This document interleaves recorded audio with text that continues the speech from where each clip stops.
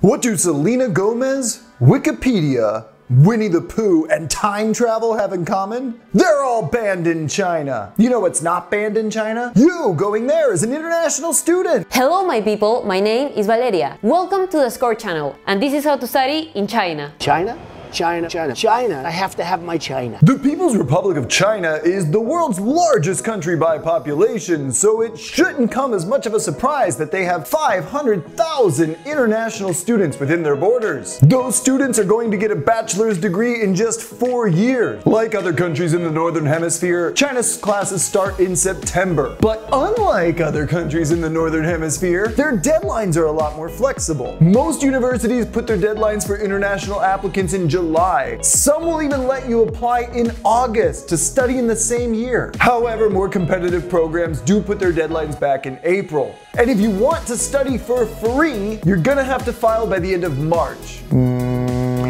Most students go to China to study engineering, but there's also a lot of international business programs, and it's also a very popular destination if you want to get a medicine degree at a great price. With over 500 universities that accept international students, how are you supposed to figure out where to go? China doesn't have a central portal for applications like other countries do. It seems like your only option is to check each university's website one at a time. Fortunately, there's a faster way. Several private companies have emerged as the official representative of many universities for foreign students. Universities pay these companies to bring them international students, which means that you don't have to pay these companies very much or even anything at all in some cases. Two of the best options that we found were ChinaAdmissions.com and also China's University and College Admission System, or KUKAS. KUKAS charges just $50 for you to file an application through their site, while ChinaAdmissions.com doesn't charge you anything. Now, every university has an application fee that ranges between $70 and $150. You do have to pay this for each university, and you can pay it through the same company that you're using to file your application. On the bright side, however, acceptance rates are pretty high, so you shouldn't have to apply to more than 4 or 5 universities to guarantee a spot. No,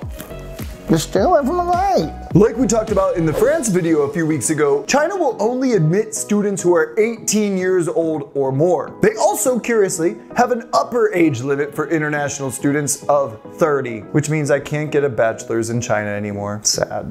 I'm getting old.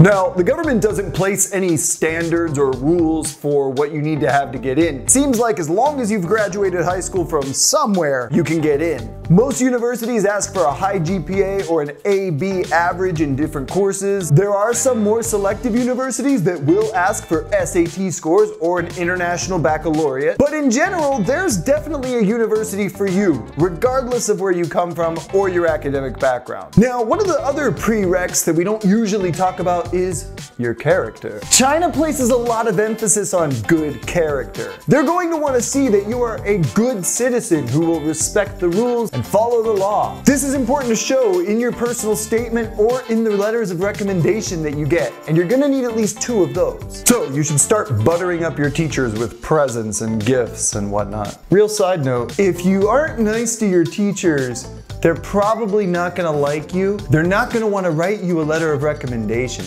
So be nice to your teachers. You're going to need to take your transcripts and your high school diploma and translate them into either Chinese or English. You don't actually have to translate everything to Mandarin Chinese, which brings us to the language barrier.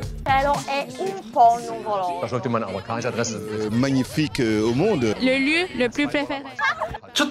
Chinese is one of the hardest languages to learn on earth. It's freaking crazy. Look, just look at this. How are you even, I can't. Fortunately, you don't need to know Chinese to study in China. Those websites we mentioned before have a huge list of programs that are available to be learned in English, and that is not an accident.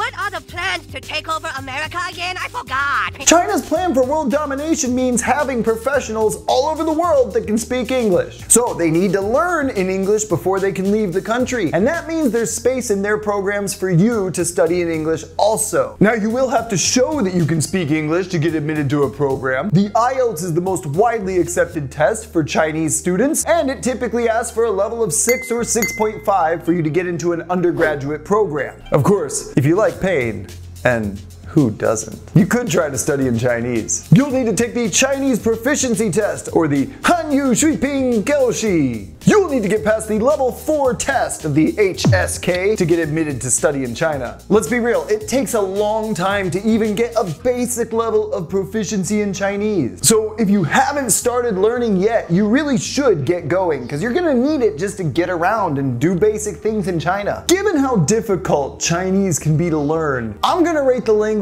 barrier of studying in China as 4 concentration I'm sorry, General, so let me try that again. I'd rate the language barrier of studying in China as 4 delicious Chinese dumplings out of 5.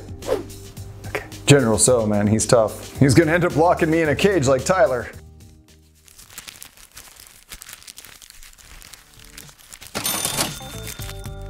I was expecting Chinese universities to be pretty affordable, but I had no idea they would be this cheap. How cheap? How about $3,000 a year cheap? That's less than my first cheap car. Even a more expensive program costs $7,000 a year. And okay, maybe you got some deep pockets. You want to spend some serious cheddar. Well, guess what? A super expensive education in China is $35,000 a year. That's still way less than what you would pay at a lot of American universities. And living expenses are about as affordable as a cheap pair of chopsticks. If your university has dorms, you're looking at spending about $3,000 a year just to have your place to stay, and another $200 a month for food and transportation. And that's it! In most countries, you gotta spend $10,000 to $15,000 just to survive. In China, it's at least half that. But hey, maybe you're on a shoestring budget. Maybe you can't even afford shoestrings. Well, lucky for you, there's the Chinese government scholarships! They cover up to $4,000 a year in tuition, and they give you another $1,500 to help with living expenses. But wait, there's more! They even give you a stipend so that you can stipe! That's literally $400 in the bank every month just so that you can enjoy your wonderful Chinese life. I can't even... Like, what are they gonna do next? Give you free karate school? So how do you get one of these Chinese government scholarships? You gotta go to this website. Those sites that we mentioned before, KUKAS and ChinaAdmissions.com, will help you apply for scholarship, although they do charge a pretty hefty fee for doing so. The deadline for getting a scholarship is in March, so you need to apply earlier than most other international students would. However, between the Chinese government scholarships, local government scholarships, and university scholarships, there's a really good chance that you could study for free in China.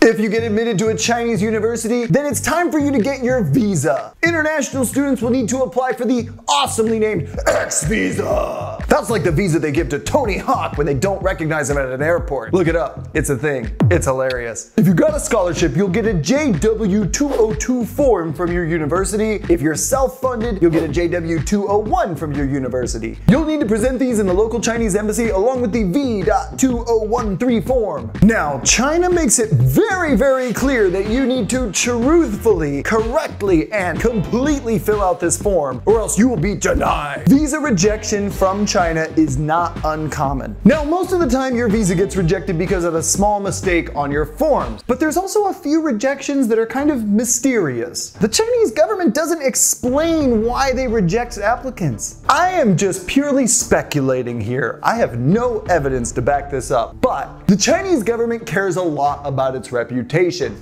They don't want anybody talking smack about the Chinese Communist Party, the CCP. And as proof, in 2020, the Chinese government sentenced a Chinese student to 6 months in prison for tweets that he wrote criticizing the government while he was in the University of Minnesota. He was studying in the US, tweeting in the US, but because he's talked some smack about China, they put him behind bars. So you can bet that they have seen every face you've grammed and every TikTok tick you've talked and every tweet you've snapped, and they're looking at it all before they give you a visa. So, if you've been critical about China's treatment of the Uyghur... Sorry, General. Didn't mean to. Let me try it again. So, if you've been critical of China's handling of the Hong Kong South, my bad. I'm gonna get it right this time, okay? If you've been spreading information about the Tiananmen Square... Oh, my bad. That one, I can't talk about that one either. Okay, hang on. If you've unfairly slandered the Chinese government by spreading misinformation about things that the Chinese government has never done, don't be surprised if you get rejected for a visa. Okay. Help. If everything looks good, you should get your visa in less than a week. The X visa is only good for 30 days and 1 entry to China, so you should file for it right before it's time for you to go into the country. Once you get there, you register with local authorities who will stamp your passport. After that, you can come and go as you please. You can even bring your family along for a visit using an S2 visa. And that, my people, is everything you need to know to study in China. I'd like to give a big shout out to Marco and the always wonderful Valeria for requesting this episode. This was one of the first requests we ever got on the channel, and I've been dying to make it. Finally, here we are. So if you've got a country you want us to cover, leave it in the comments below. Hit us up on Instagram at PrepWithScore or go to PrepWithScore.com if you want some help studying in China. We're looking forward to sending somebody there. We haven't done it yet. I want to do it. Let's go. I'll see you next week.